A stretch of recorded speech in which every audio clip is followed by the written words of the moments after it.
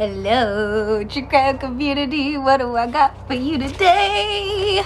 Pertaining to the Kylie Rodney case. I got a lot of questions. That's what I got. And as we all know, there's more speculation and questions than there is actual facts in this case. So what did I find? Let's find out.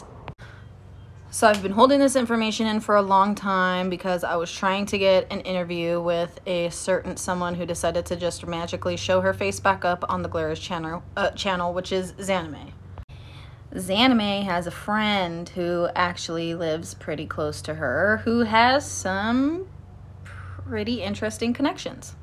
Her connections make me question just how connected Xanamay is to these connections. And it's going to be connections that you wouldn't even have imagined that could have been potentially connected to Xanamay. It's me. I'm friends with Doug. No, I'm just kidding.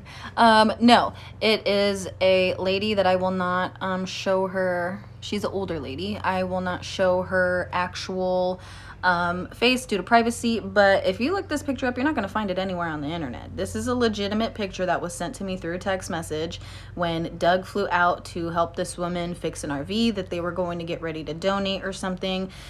They supposedly met in Jalissa Fuentes' case. I really don't know how true that is, but kind of weird that this is the connection to Xanamay that I've had and been trying to get information from and everything else like that, which I found some things out, which will be pretty interesting and coming out soon. But what is the connection with Xanamay and Doug and this lady? I have so many questions pertaining to, as this lady knows Xanamay very, very well, and Doug was in the Kylie Rodney case and Xanamay was in the Kylie Rodney case. So there's a whole lot of questions here. I have a whole lot of questions. Like, how do you really know him? And, you know, so much else. But we'll soon find out, you know? We'll soon find out.